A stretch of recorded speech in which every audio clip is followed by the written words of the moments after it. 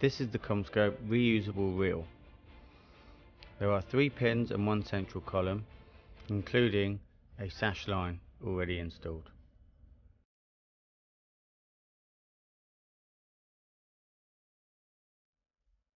Pull the locking pin and pull the top plate off.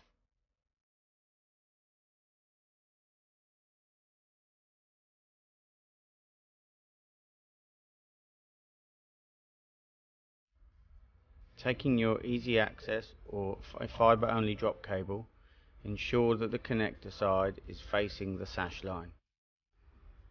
Before tying on your sash line, install the coil onto the reel, ensuring for a nice tight snug fit.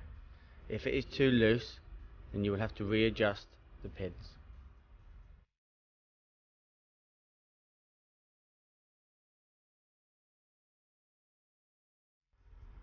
On the base plate there are 3 positions where you can make adjustments. They will allow for any coil between 262 diameter and 290. In most cases, just adjusting 1 pin will suffice.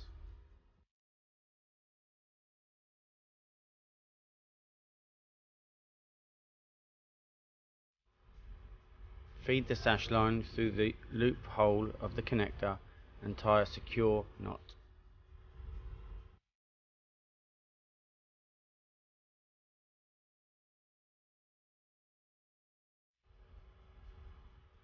When placing the coil onto the base, ensure that you turn, keeping the tension on the sash line, and make sure that there is no slack at the connector. The top plate has a locking pin. It will click when deployed and also has a visual indicator.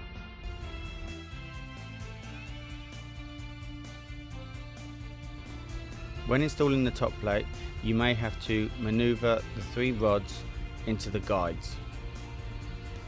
Press down on the plate until you hear the click.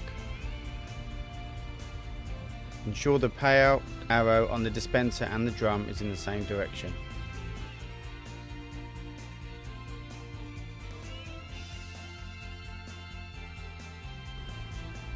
Lower the dispenser 2B over the reusable reel.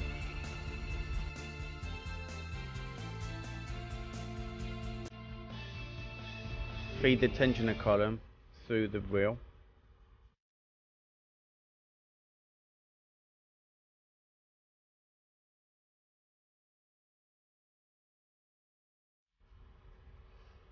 Add tension to the reel the same as you would with the previous wooden drums. This should be hand tight with enough tension so that the cable does not fall across the road or sag.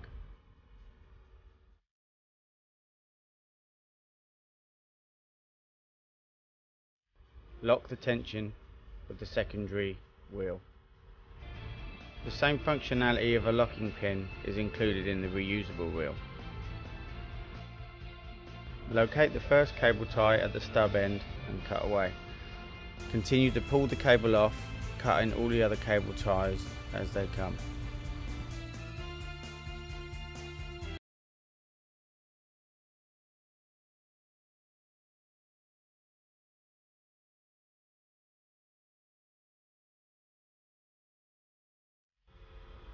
Do not cut the last cable tie which is attached around the cardboard ring. Only cut this once you know that is the last few turns whilst installing. Pull a couple of meters off the reel to ensure that it doesn't uncoil itself. Please run the cable off the back of the drum and not through the central eye, as the stopper can sometimes get caught. Pull the coil until the stopper hits the pulley at the top of the pole.